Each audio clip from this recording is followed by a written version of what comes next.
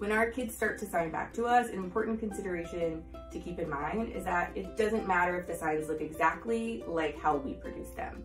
So kids will often produce approximations for signs. So instead of mom, you might see something that looks like mom or something that looks like mom. That's okay. We want to acknowledge that communication and we want to model for them the correct way.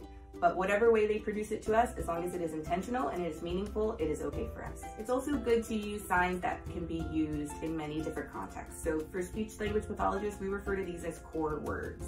So that's words like more, stop, finished, want.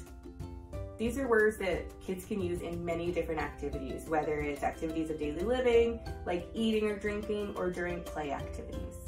If you're interested in teaching your baby signs and you'd like to know more than what's featured in this video, feel free to look online at the Gallaudet Children's Dictionary of American Sign Language. And you can find videos of all of the signs that you can think of to teach your baby or toddler.